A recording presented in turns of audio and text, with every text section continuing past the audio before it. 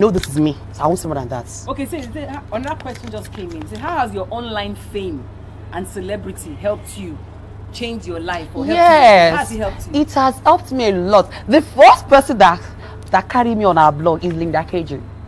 People were telling me that Ikeji girl, blast her, insult her because of the comments there. I never did, because I think a blog, I got more clients from her. People are buying cream from me.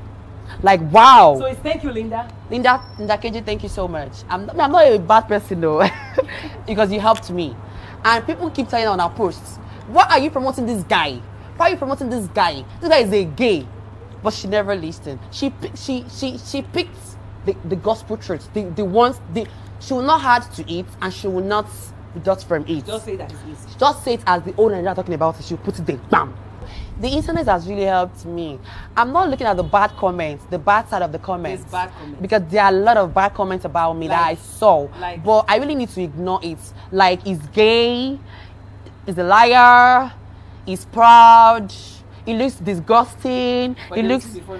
And they will still follow you. They will fall when they not see you at the party. Hey, Bobrisky! Let me stop with you. Like, these are the same people that are saying shit about you. But you know what? You can never please Nigerian. That's one thing about them.